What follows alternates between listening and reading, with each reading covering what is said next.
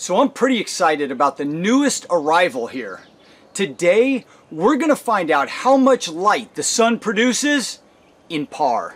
So I was just sent an instrument by the Apogee light company. This instrument is called the MQ500 quantum flux meter, and it measures how much PAR is shining down from the sun or any indoor growing light. And in a minute, we're going to go out and we're going to read the sun's PAR output with this little meter. But first, we got to step into the university and learn a couple quick things so that we can fully understand what we're measuring. Now, before I go any further, I'm going to explain this the best I can to you, but this company has made some really useful resources, videos on YouTube, and I'll put links in the description below. You can go check them out. They also have a website, and you can go check their website out, and it goes into great detail on these meters and how they work and why we need them in the horticultural industry. Alright, so I've come up with some visual aids so that I can run through this quickly and show you how light works and how it transfers down and is read or seen by the plants so that we can turn all this into a number and start getting some reference ranges for our indoor lighting. Alright, so the sun shines down light on the earth, and it shines it down in the form of photons, and those photons move at different wavelengths. And you can see this more clearly when the sun hits a prism or hits a droplet of water.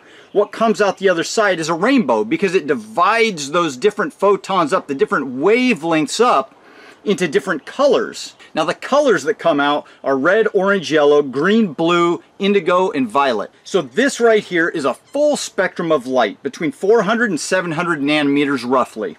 Outside of that spectrum is ultraviolet light and infrared light. Plants and humans can see between the 400 and 700 nanometer range. Neither of us can see ultraviolet or infrared. So what that means is photosynthesis occurs with the light that is between the 400 and 700 nanometer range. Let's go over to another slide here and we'll try to understand the difference between humans and plants. So this is people here. This is the human range. So we see a full spectrum of lighting with our own eyes, but we see mostly in the green spectrum, right in the middle. We see 10 times more light in the green spectrum than either the blue or the red ends. Plants see the entire spectrum from 400 to 700 nanometers. They see the blue, the green, and the red equally across the board. Now, if someone were to try and measure light output from a light source of the sun with a lux meter and measure lumens, that's what we see with our eyes. It's going to measure mostly in the green range. So, with one of those meters, you're missing out on all the reds and blues.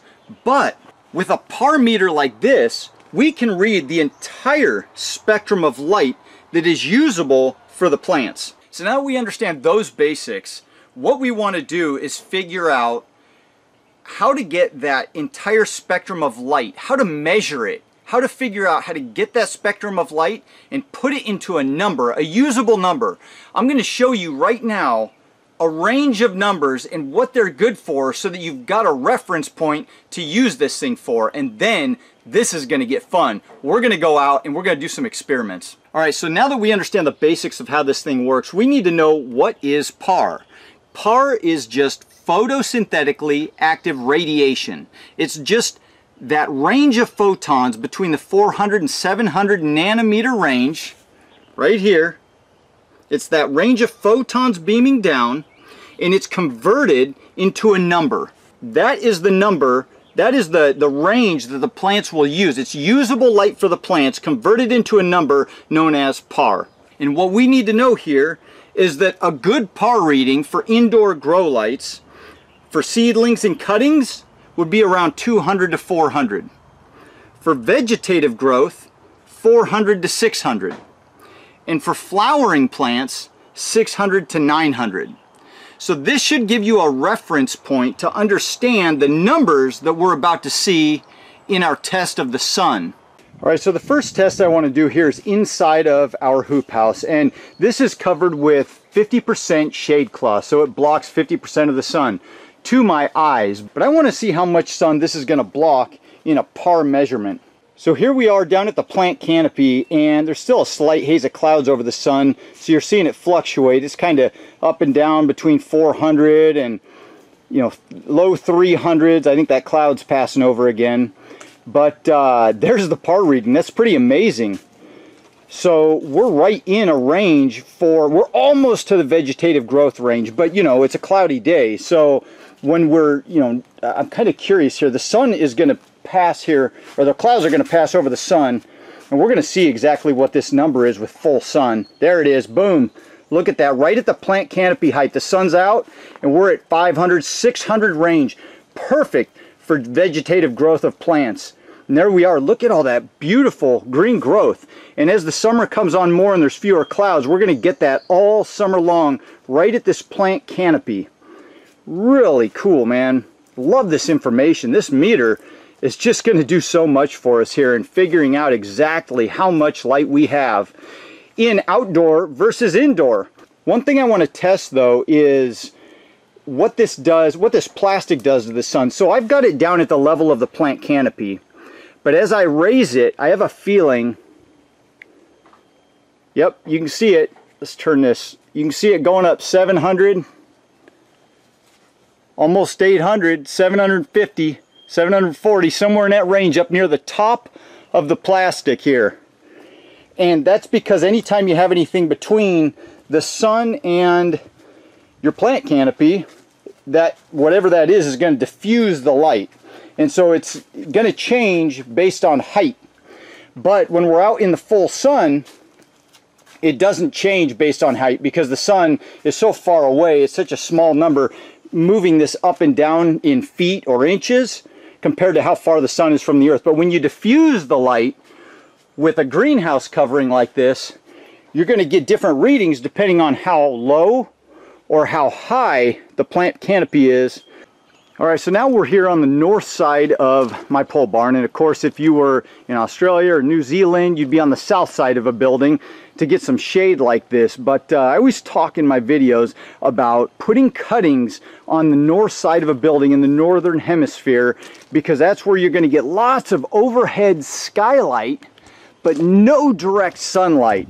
So based on the numbers that I showed earlier, let's see where this thing is at for cuttings and how it's going to look. And there it is. Here we are. See if we can read that. 200, right around 200. Exactly what I was saying. And guys, this is my first trial here. I didn't check this ahead of time. I'm not messing with you.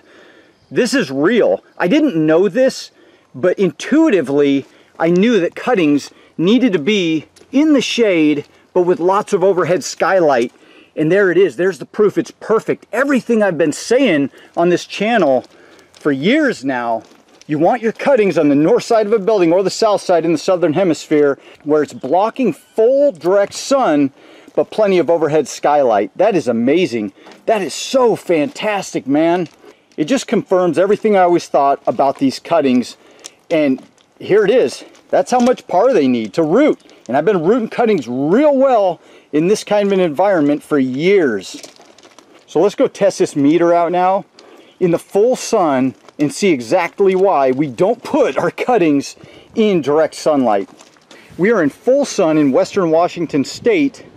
It is almost noon, so we're going to get about the best reading we can. There's a little haze of some clouds over there, but they're not really blocking the sun right now. So let's just turn this on and see what we get.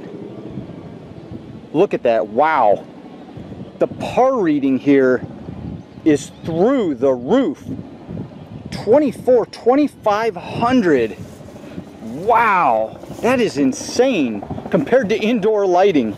So now the sun's gone behind a little cloud. It's not a real thick cloud, but you can see the number has come down. We're in the 1,700, 1,800 range here, but still that's a massive amount of light, and that's why things grow so well out here under the sun. And it's also a full spectrum of lighting. Look at this. This is just one last little test to show you. This is pretty cool. So the sun is completely blocked by a cloud, but there's all the light going around it. I think that cloud's passing now, but it's still, it was at 800 at the lowest, 800 par. Now that the cloud's passing, it's starting to climb. Still hovering around that 1,100, 1,200 range, but it's going up. As soon as that thing passes, we're going to be up around 1,600 to 2,400, I suppose, depending on where that cloud is.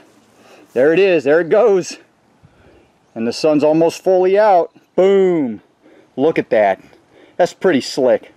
Wow, that's pretty cool, huh? So I'm really impressed with what this thing can do in regard to measuring the light output from the sun, the actual usable photosynthetically active radiation the sun is beaming down on plants. And then taking that information outdoors in full sun, Western Washington State, midday, and seeing what the difference is in this hoop house. Really interesting stuff, and I think it's going to get even more interesting when we take this indoors with our indoor grow lighting and we test out different lights in different tents, different combinations, you know, and just get all kinds of different variables and see exactly what's going on with these lights. So if you guys have any suggestions or anything you want tested with this Apogee meter, just put your questions down below and I'll take a look at them, start jotting things down, and we'll come up with some cool videos. But I really want to go around and test a lot of these lights that we're getting, as well as the T8 bulbs that I've had inside my little grow area inside the house that you guys have been watching videos on with the petunias and all that.